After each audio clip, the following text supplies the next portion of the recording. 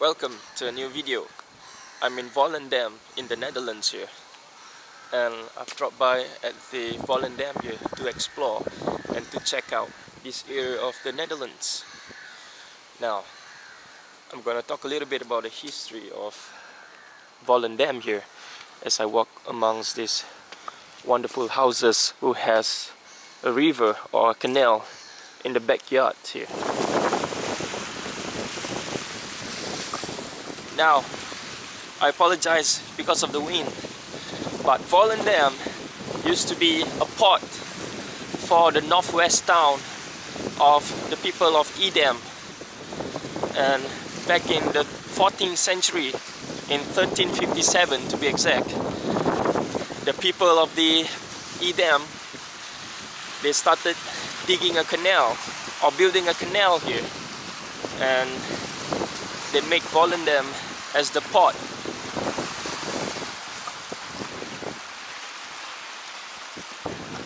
Check out these beautiful houses here, whereby people here have their front yard facing the sea here, or the river. I think this is a sea, and look at how amazing this is. If I can find an Airbnb like this, stay.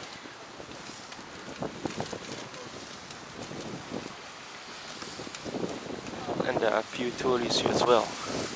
So Volendam used to be a harbor for the northwest town of Edam here, for the people in the Netherlands. However, in the 14th century, the people of Edam dug a shorter canal, and so Volendam was no longer the port. Check out this amazing house here. We have the scenery and we have everything here. And I apologize if it's windy, but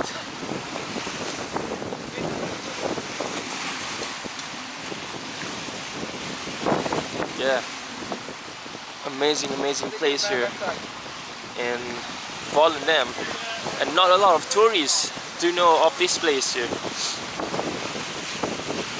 And during winter, especially in the cold like this, whereby it's windy and it's wet, there's not a lot of tourists here, which is a good thing.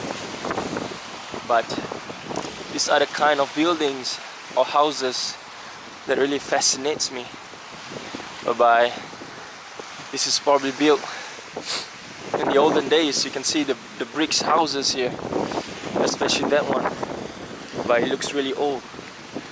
And how amazing it is to have your front yard facing the ocean here, or the river.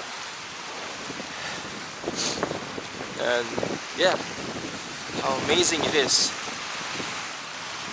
So why was Volendam no longer the harbor?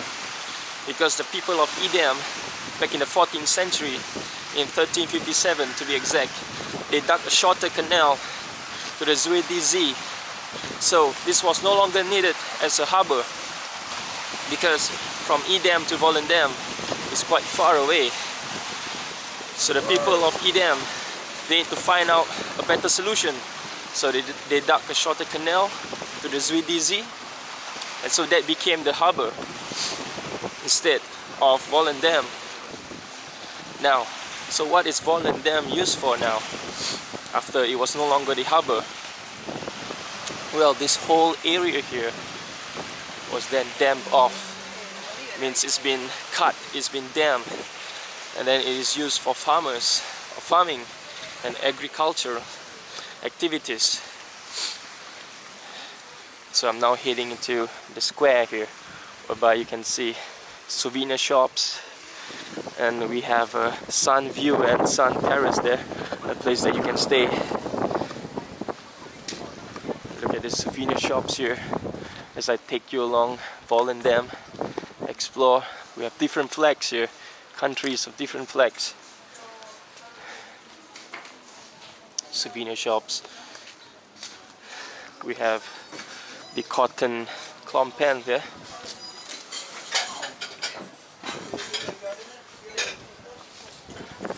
So I just had my lunch here in this restaurant, the Ko restaurant.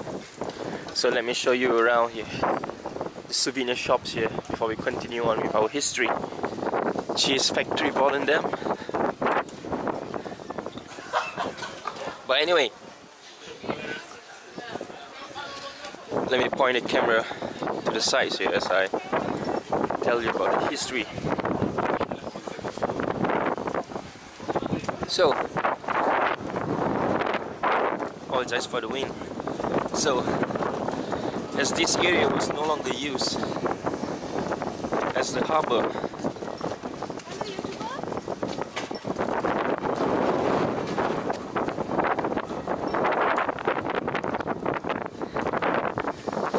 it's not a cafe and restaurant here. Let's go up in front. Place here. So as this place was no longer used as the harbor, soon farmers and fishermen started settling here,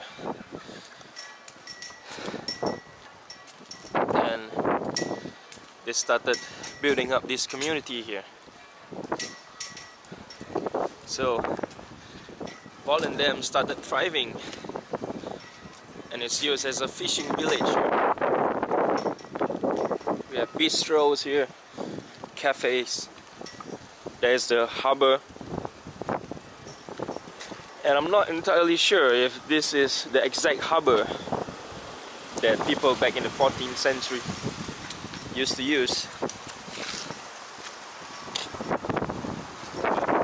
Let's proceed forward here as we explore the small town of Volendam here.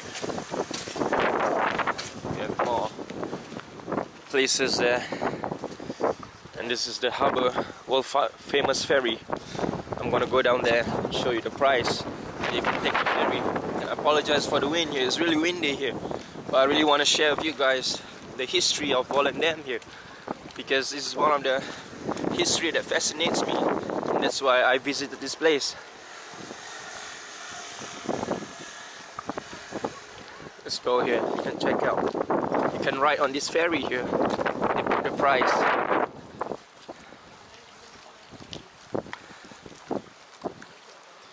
Rolling clip. So, world famous ferry arrives about every 30 to 45 minutes. One-way ticket is about €9, and a return ticket you can get a discount at about €13.50 for kids. Bicycle, you have to pay extra, I guess. You can get the tickets down there. And this is where you go to take the ferry.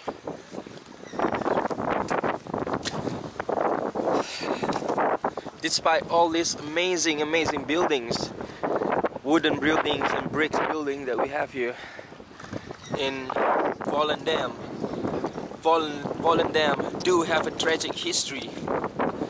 And it is during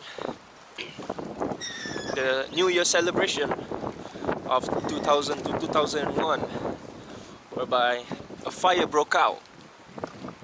And just imagine, women and men were dancing in the streets here, celebrating, they were drinking, they were cheering, they were being happy, they were dancing. And no one expected that this tragedy would occur. So what happened was, one of the sparklers started a fire. It was a short fire, but it was a really intense fire. And about 14 people lost their lives, and about 200 more were seriously injured. So a night of celebration here in the new year turned out into a tragedy for families, for the grandmothers, for the grandparents, for the parents of the ones who lost their lives. You have more shops there, you can see.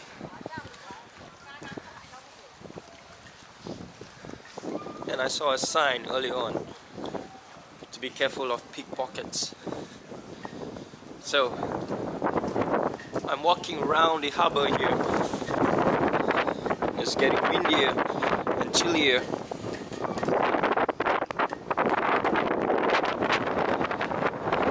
To my right, there is a hotel overlooking the river.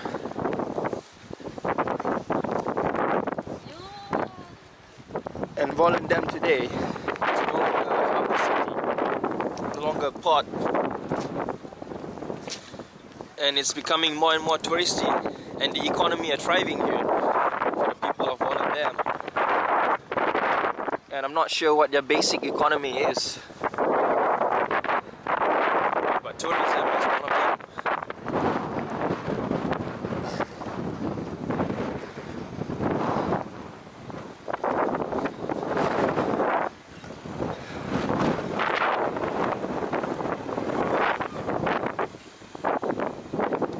So anyway, I guess the wind is ruining this video for you, the audio. So with that, I'm gonna say goodbye here from Volendam.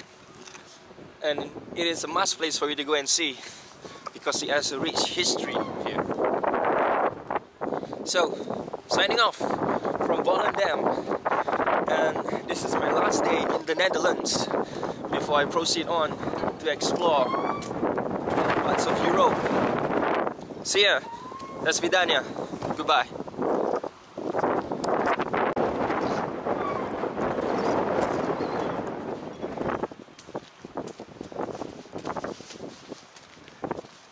You can have a New York pizza here,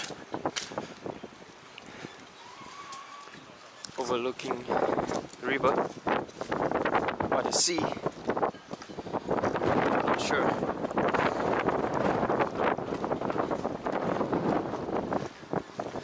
Let me film a little bit more for you here before I sign off. And the wind's quite strong here.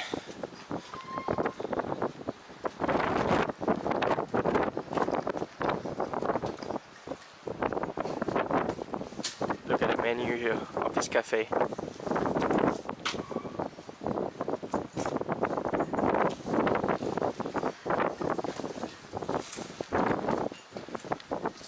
Prices of food here on average, it's about 20 for a meal.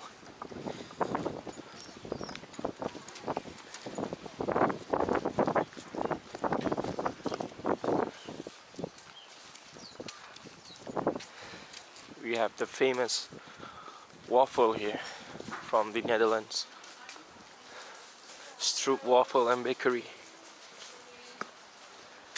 You can get real Dutch pancakes for €2. There's a lot of dining place here. Another menu, €22 for a fish meal.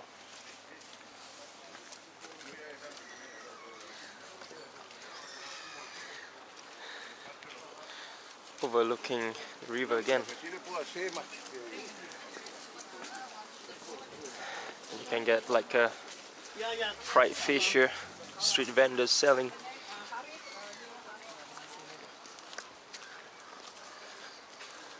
More place for you to go and eat.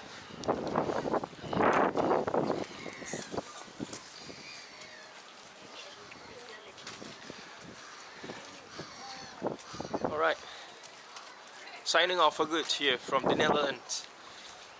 I'll miss this place. It's one of my favorite countries, and that's why it is in one of my Europe adventure lists. See ya. До свидания. Goodbye.